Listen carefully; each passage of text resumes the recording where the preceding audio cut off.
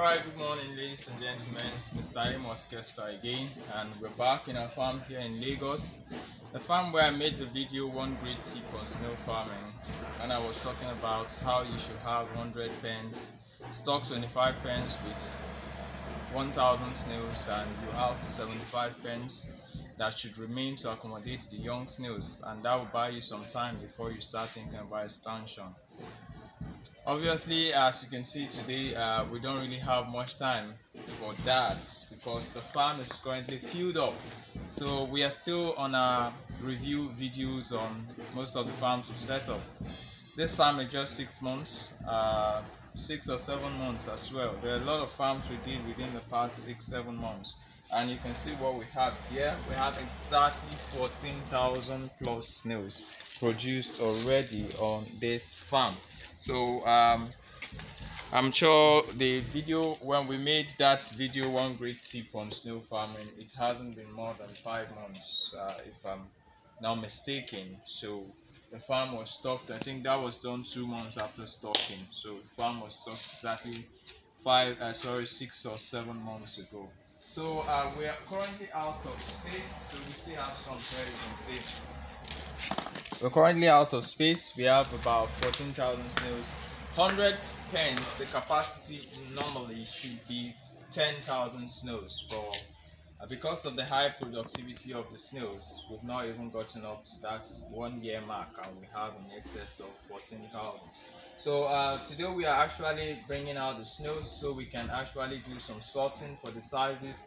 As our manner is, we usually sort the sizes. You can see some of them have outgrown others while they are still in the same pen. You can see one snail carrying 2 snails in his mouth, so that tells you the difference in size.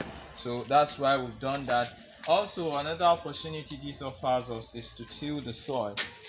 For instance, when we do sorting, we have to till the soil for the young snails, because where we have the young snails, since there are no eggs, we don't do that weekly tilling of soil we do for the breeding pens. So it is only when we are doing sorting we take advantage of that time to till the soil where the young snails are, to keep the soil in good condition. Because if we only continue pouring water inside because there are no eggs and we don't till the soil at all, the soil will become very compact at some point, and that will affect production. So you can as well till the soil where you have your young snails once in a month or once in 2 months. Just move the snails exactly what you do for the breeding snails. Move them to one side, till the other part, and move them over there and till the other side. So the tilling of the soil, apart from sorting for air, it also helps to keep the soil in good condition, thereby boosting production. So you can see most of the pens are open. Everywhere is filled up currently. Each of these pens is supposed to be carrying a maximum of 150 young snails, but right now we have close to 400 in some pens, and that's because we don't have space. But hopefully we start working on an expansion. We are in communication with the owner of the farm, so we are actually trying to see how we can look out for a space somewhere to expand the farm, because what we have here is already too much for the farm, as we don't have much space for that.